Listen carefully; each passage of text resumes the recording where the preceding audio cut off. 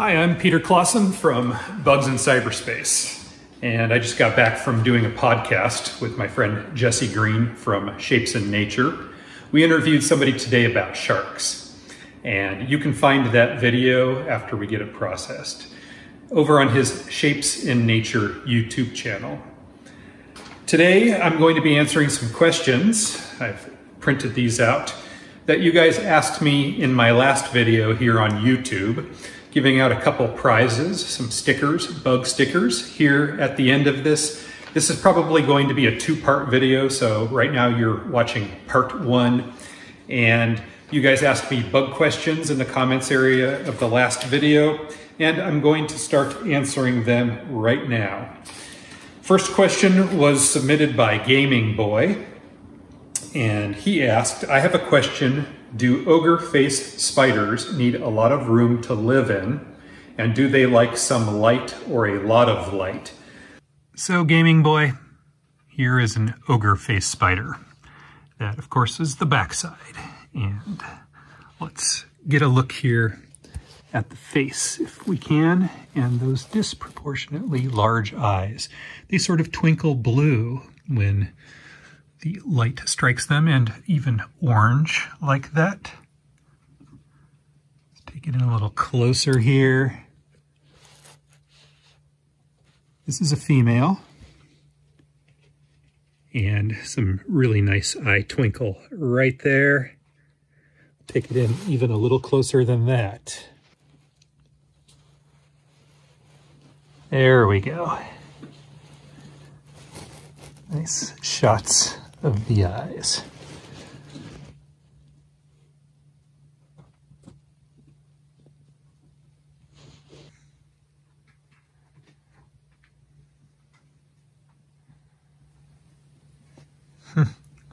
Sorry about that.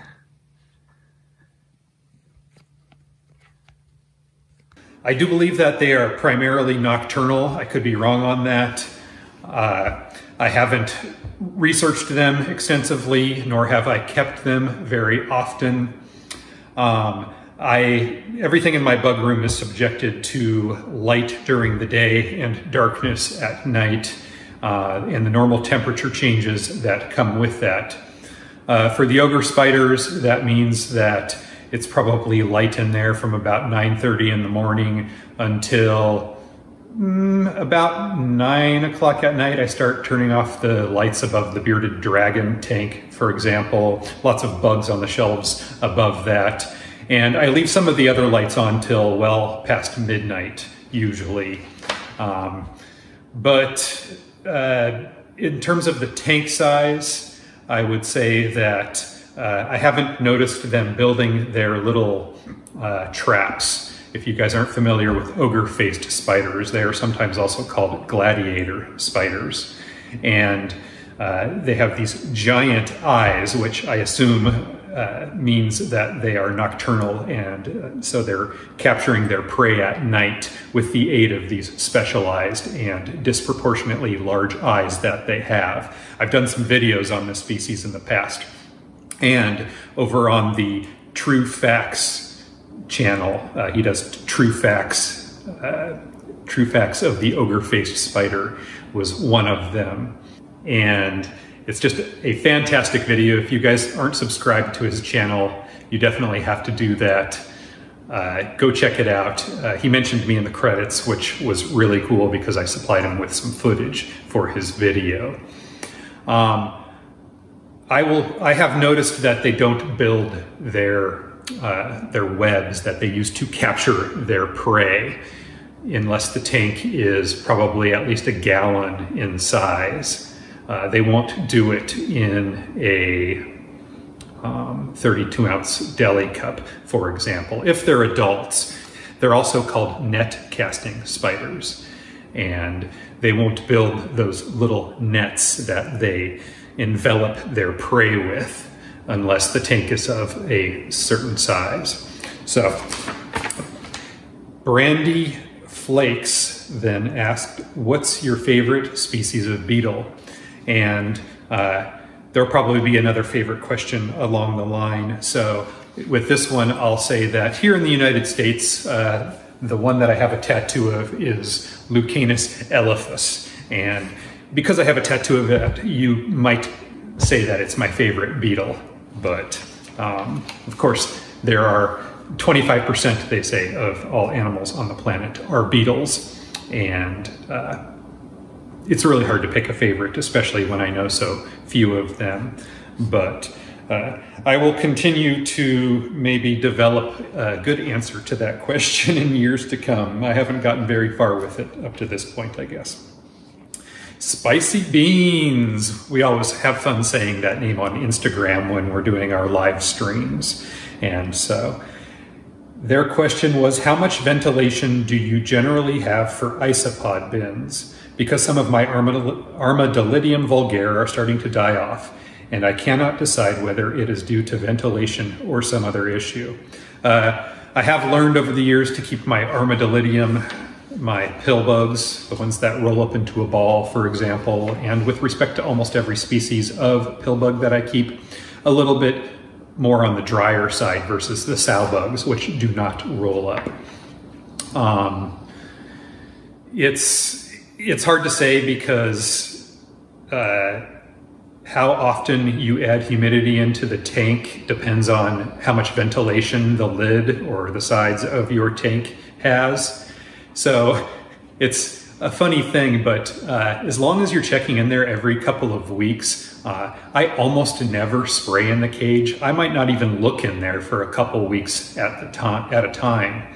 And only when I'm adding food in the form of leaves or maybe some wood or little bits of produce, fruits and vegetables, protein pellets, then I sometimes add in some moisture, but I just kind of eyeball it. Of course, you never want the soil to be wet, just a little bit moist. It is important to them that it's never bone dry and certainly not too bone dry for long. But because I tend not to have high ventilation for any of my tanks because I'm so busy keeping so many different things that isopods, one of the things I like about them is that they are so low maintenance if the tank is set up properly and you have a sort of long established routine of caring for them. I will look at, I do have employees that will pull specimens from the bins and for orders, but I am the one who personally feeds all of the isopods for the most part, and I will just do them all at the same time every 2 weeks or so. And it's not something that I think about anymore because I have been using these same tanks for a really long time, and while I may change the substrate out in them from time to time, I don't it's not something that I consciously have to worry about. I keep all of the Armadillidium vulgare pill bugs in one particular tank, and I just look at it, and if it looks like it's getting on the verge of being bone dry, I certainly spray it down, but because the lid has no ventilation in it, in fact, only the fact that the lid and the container base are not an airtight seal, I don't have to have any additional holes in there because I spray in there so infrequently, and they get a lot of the moisture from the foods that I offer them. So it's really just kind of a case-by-case basis. It's always hard to answer a question like this about how much ventilation do I have for the isopod bins. And part of that too, another factor to take into consideration is the depth of the substrate, as well as what it's composed of will affect how frequently you need to add moisture to the tank in combination with the ventilation in your lid. So there's a bunch of variables you have to take into consideration for each individual tank because no two tanks are alike. If you're running coconut fiber as a substrate in there, it will dry out more quickly and it's much looser. But if you have some sand mixed in there, soil mixed in there, then the evaporation in the substrate is going to be much slower. And so, you know, the ventilation that you're asking about in the lid is really only one of the variables you need to take into consideration, and you have to look at it holistically to address issues with humidity. So always a difficult question to answer. Those are the variables for consideration. Emperor Mothman says, hey, Pedro. My mother always called me Pedro, by the way. Pedro Guerrero was one of her favorite baseball players on the Dodgers, the Los Angeles Dodgers. And so when I was in Little League, I would very frequently, and to my probably more at that time than slight embarrassment, I would hear up in the stands when I came up to bat, "Go Pedro!" Anyway. Funny that you called me that. Whenever I go to your website, I always notice that there are no phasmids. You ever thought about rearing them and selling them? Interestingly, my introduction into the online pet bug hobby was through phasmids, where I kept over 100 different species. And if you look on the Internet Archives, you can actually see some of the older versions of my website. At the time, it was still at the same bugsandcyberspace.com URL or website address. I did previously have it listed under a different name before I had my own dedicated hosting company and website name. So, but you can go back, I think, to maybe 2000 or so. Maybe even older than that in the Internet Archives, 2001, I can't remember actually, and see all of those phasmids and my care sheet on there, and all of the pictures I took of the ova, the eggs of each species, next to a penny for a size reference. And at that time, I used to use a penny from that year. So if I was taking photos in 1997, for example, I would use a penny that was a brand new shiny 1997 penny. A little blast from the past there. The reason that I don't keep them anymore, and certainly don't sell them, is because they are regulated. They require permits both to have and, of course, to distribute. You and your recipient both need permits for them. They are plant eaters. They are, in many cases, exotic, not native to the United States, and that is the reason for that. Just a Bird asks, what's your advice for wanting to start breeding/observing bugs in your own home? Which is what I do. Also, what kind of budget tools could be used for entomology, pinning, etc.? My advice for starting to breed or observe bugs in your own home is two different things, I suppose. You can go out and collect something locally and bring it in and provide the best care that you can for it on the basis of information you can find online, or just common sense in a lot of cases. If you have a little bit of experience keeping other things, that can often be applied to some other new things. If you're just bringing something in from outdoors, there's a good chance that it's going to want some moisture in the tank that you're providing for it, with few exceptions. Even scorpions and other desert species, they retreat into more humid burrows during the day. And of course, the other thing that you can do is to purchase some specimens online or go to a reptile show. They'll often have bugs there. And you can bring those back to your home and attempt to raise and breed them. Your second question about budget tools for entomology. If you're talking about pet bugs, the dollar store is a really good place to do some shopping. You can get really cheap containers there. You can get butterfly nets at the dollar store during at least times of the year. And as far as pinning supplies, you can in most craft sections get pins themselves. Dressmaker pins are cheap, much cheaper than entomological, like real entomology supplies. The pins can be quite expensive. They look more professional, so a lot of people will buy the more expensive ones just for that reason alone. But I started my entire insect collection as a kid out, just using, the pins from my mom's sewing cabinet. As far as other supplies, Amazon and eBay are great places to look for spreading boards, pinning boards, and other supplies like that. I have a website called deadinsects.net where I have a few supplies. Bioquip.com is another really, really famous and trusted historical resource for obtaining entomology supplies, and I do recommend you check them out. Madi, 20, from Algeria. Know him from Instagram. Great guy. Your channel is amazing. What's your most amazing experience and your emotions that day? It's always difficult, spur of the moment like this, to come up with any specific day. So just in general, my favorite moments, the thing that I look forward to, and you know, it's that same sort of Christmas feeling, it's the anticipation of whatever it is, the exciting thing you're going to do, is always a really important part in addition to what you're actually doing. So leading up to the trips that I make with my friends, where we go on these wildlife expeditions, we used to call them collecting trips, but we hardly collect anything anymore because it's just a lot of work, and it sort of changes the dynamic of the trip when you're going down there to collect things. And so we do very little of that, with just a few exceptions anymore.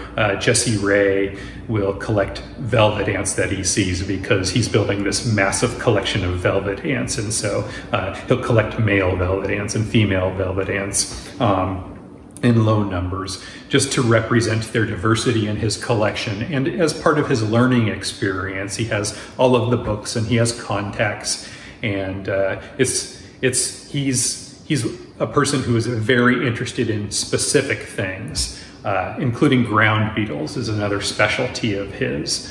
My friend John Skierski, who goes on the trips with us, he is more into centipedes, and so that's pretty much all he tends to be looking for or taking back with him, and we never find them in great numbers anyway, and so he only takes a few of those.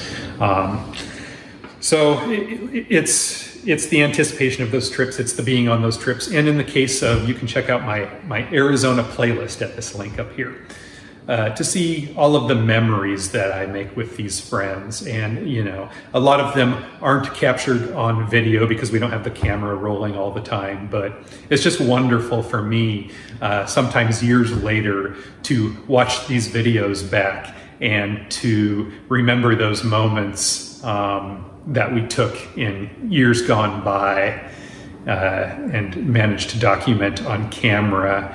And you know, watching those back gets me excited about the next trip, and hopefully we're going to take some fun ones next year. If the world opens up again, India is going to be on that list. Of course, we won't be bringing anything back from India, but we're going to go there and we're going to see some amazing things, including perhaps, as of some of the most recent conversations, gharials. I'm not sure if I'm pronouncing that word correctly, but we're going to go to I'm excited. We're going to go to the Ganges, and we're going to see these prehistoric looking, I think they're crocodiles, alligators, not sure what the difference is between those two. I'm learning about them, but they have the long, slender snouts that kind of round out at the ends, and lots of teeth poking out everywhere along the way. And so that will be very exciting. And even though that trip could be as much as a year away or even longer, depending on when travel opens up again and is safe, I think about it every single day. And not just because Jesse and I talk about it every day, and he is meeting new people over there and online through his Shapes in Nature business. And so many amazing new opportunities are opening up to us in terms of the amazing people and places we're going to get to visit, because Jesse's business is conservation oriented, and he's working with people around the world to raise awareness about different kinds of animals. Very exciting, very fun. Thank you for your question, Madi.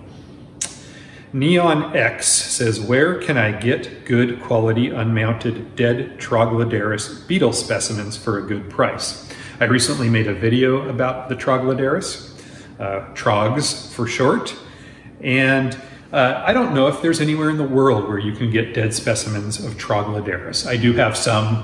I have not made a listing for them on my deadinsects.net website, but I have had some of them die here in my tanks.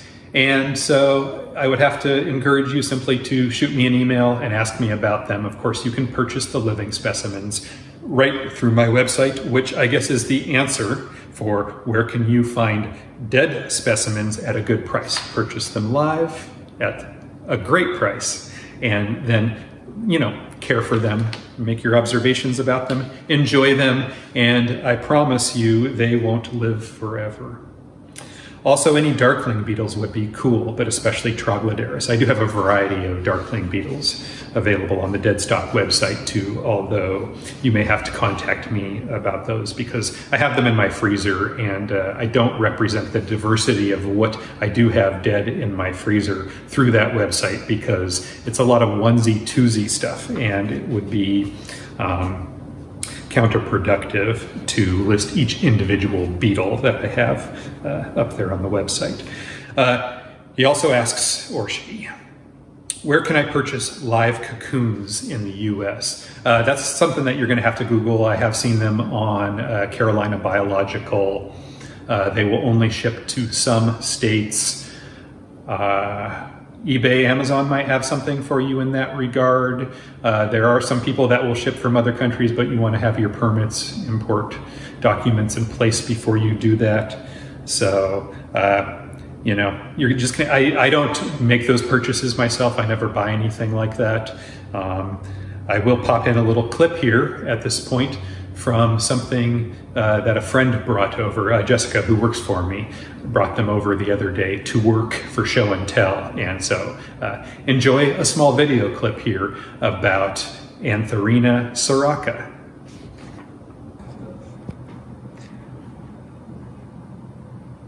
So 3 days later, here's the male, Antherina siracca, and Jessica just brought this female over this morning. Fresh female, she just hatched during the night, did you say? Yeah. I really like her coloration. And just a moment ago, well, there she did it a little bit, moving those eye spots back and forth. There it is, flexing on us. And just maybe these two will pair up. Jessica has a couple more cocoons. See what happens. Not the best time of year to get eggs and hatch larvae with the oak trees on the verge of dropping their leaves, but we'll see what happens. From Madagascar, originally, this species, but these are captive bred. And then Neon X asked another question,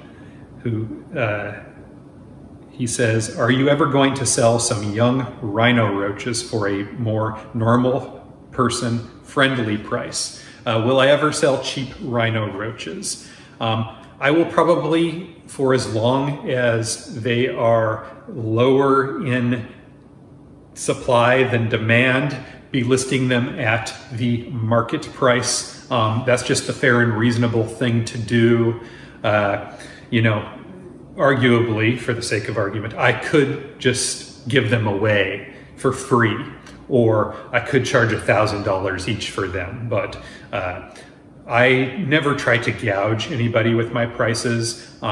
But out of respect for the market and all of the hard work I've done over the years and all of the hard work other keepers have done over the years and are continuing to do with that species, I think it's very important and fair to keep the price at what is called the market price for those. And it depends on who you ask as to what that market price is. But I think that it's safe to say that if somebody put them up online for $200 a baby, they would have no problem selling them at that price. They may have to sit on them for a week or two or a month. They may grow a little bit larger. They would sell them for that because there is somebody out there who is willing to pay that price for them.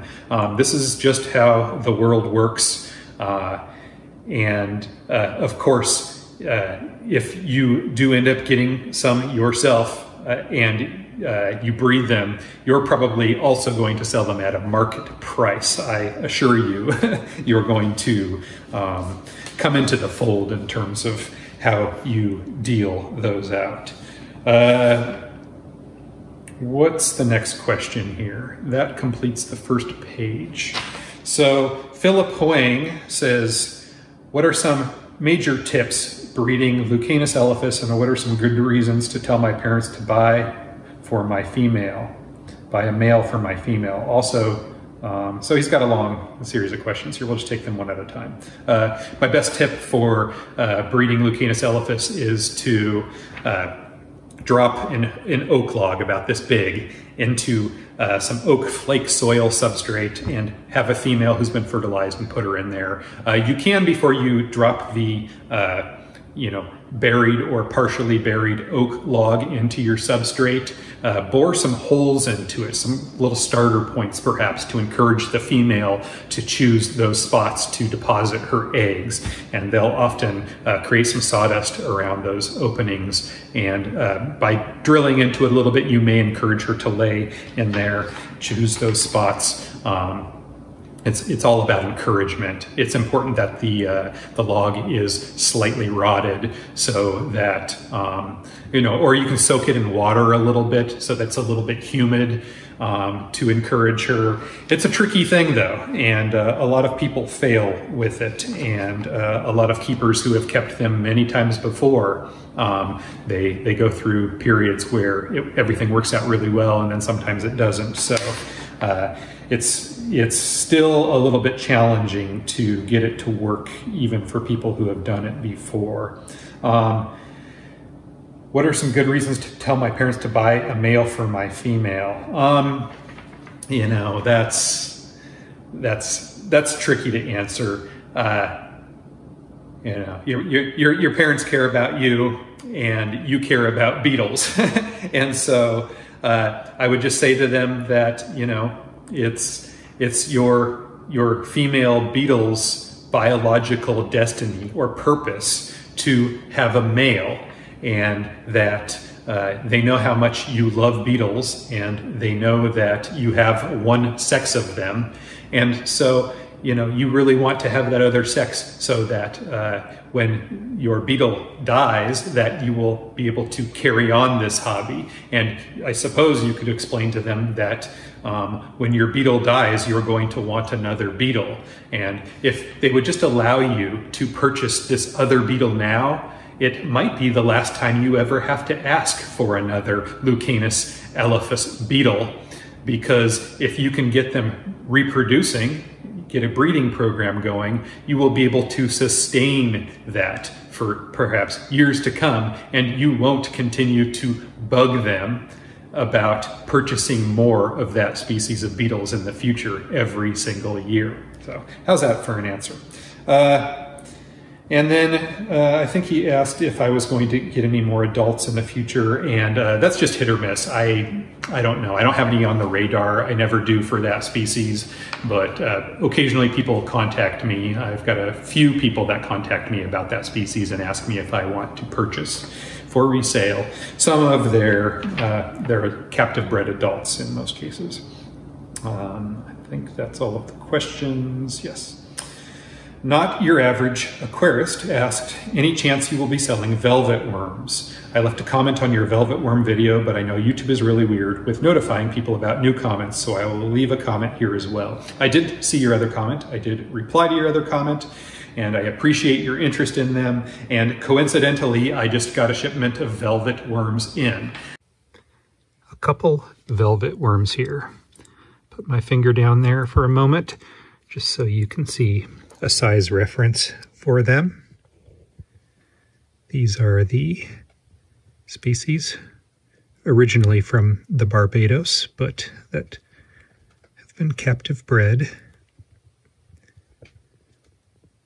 for many generations now. I'm going to do a whole setup video on these amazing creatures soon. I'll set a tank up for them, and probably won't happen because they're so secretive. But one of my goals is always to capture their feeding behavior on video.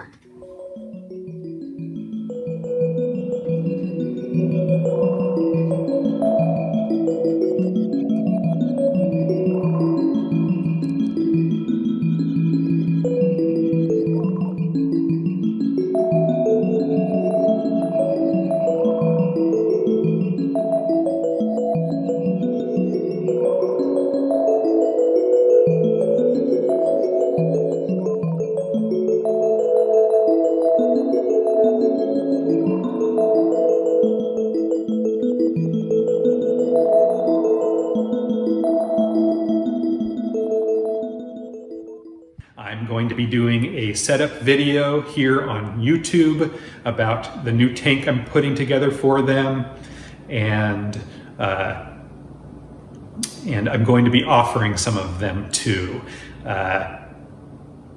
That's all I'm willing to say about it at this point, because I think I'm going to do the video before I offer them for sale so that we can generate the maximum amount of excitement and interest in the topic.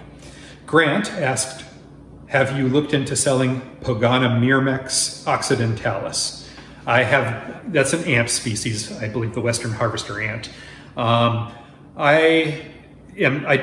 probably never going to sell ants.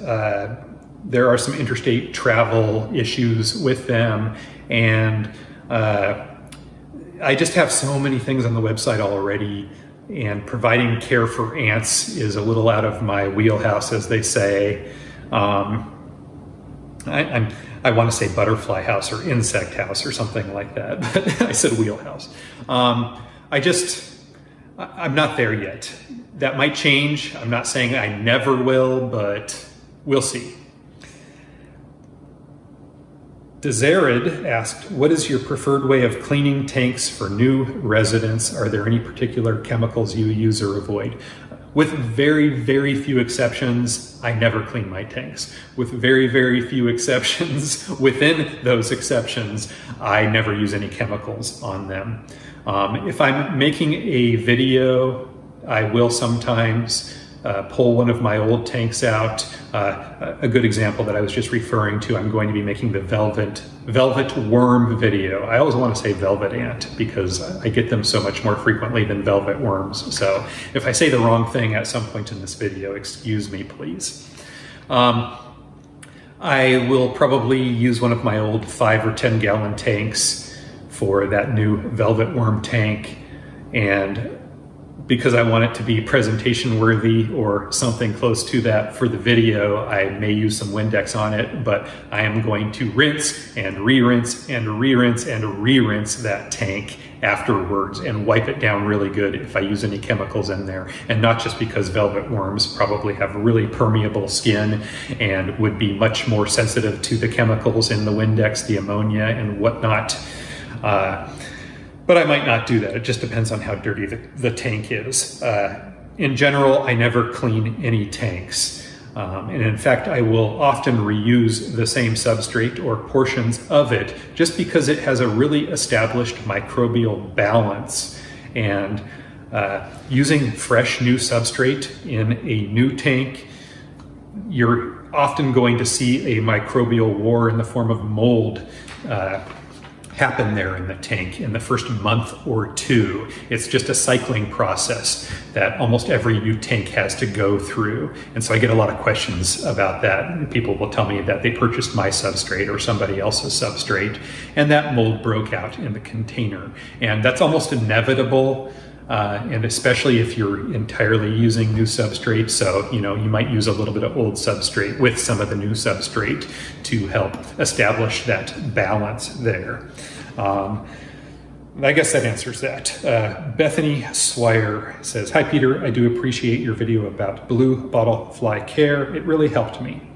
I do wonder if you sell jumping spiders and or list of items and insects that you do sell, as I would be interested in purchasing. Thank you so much. And she says, P.S. I'm always a Star Wars fan.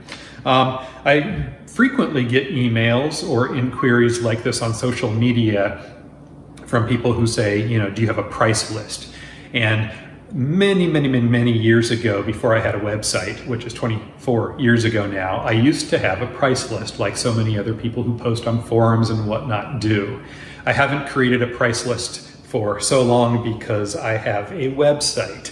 That website is currently, in terms of the shopping cart, at shop.bugsandcyberspace.com. However, I'm going to be dropping that shop prefix off here pretty soon, and it's just going to be at bugsincyberspace.com. So please check out my website if you would like to see my availabilities. We are still going through the social distancing regulations here. I'm down 1 employee, and so I'm managing how much inventory I list up on the website just so that we can keep up with orders because we are short-staffed. So many things appear as out of stock. That doesn't necessarily mean that they are out of stock. More often it means that I'm not listing them up there because it's Saturday, for example.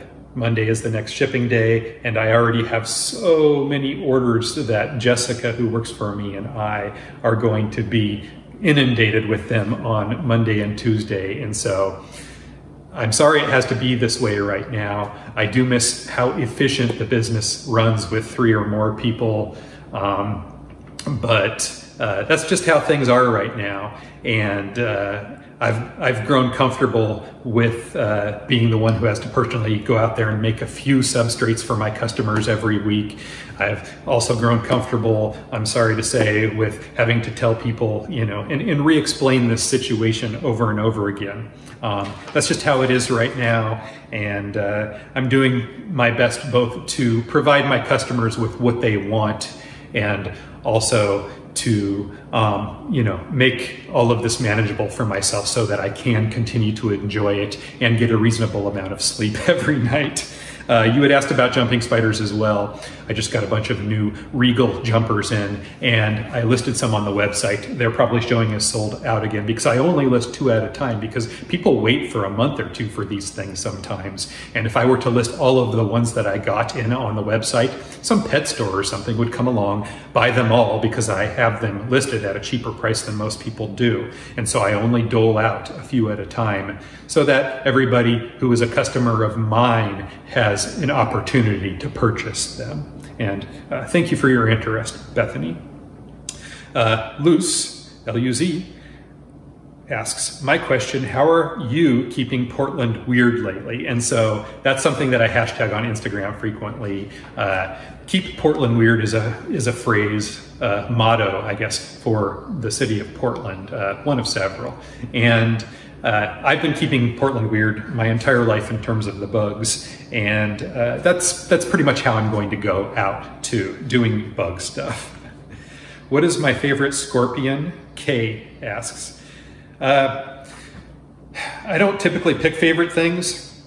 In terms of US species, I really like the Euroctonus mordax. They call them California forest scorpions. They're really cool. They remind me a lot of flat rock scorpions, the African flat rock scorpions, troglodytes. Those are some of my favorites too for their flat appearance, their especially large claws, and then their almost comically skinny little tails. I really like the way those look. I like all scorpions. I mean, I'm trying to think of other ones that I really, really like, and lots of names of scorpions are coming to mind. But they're all cool in their own ways. I've maybe said this before here, but scorpions are my favorite arachnid group. So big fan of all of them. And then we have another question here from Bug Slayer. Is there any way I can buy adult emerald euphoria beetles? And will you sell adult harlequin flower beetles soon? I may never sell the adult euphoria beetles. They are a beautiful sort of prismatic, they look like emeralds, which is why they're called emerald euphorias. You look into them and there's this depth in them.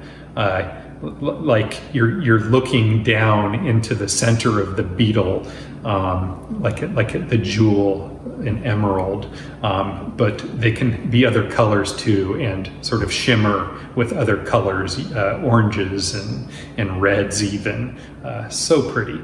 The adult harlequins I do tend to have from time to time, and their availability is based on the larval cycle when they pupate, and then sometimes we have more adults than we need to breed the next generation with.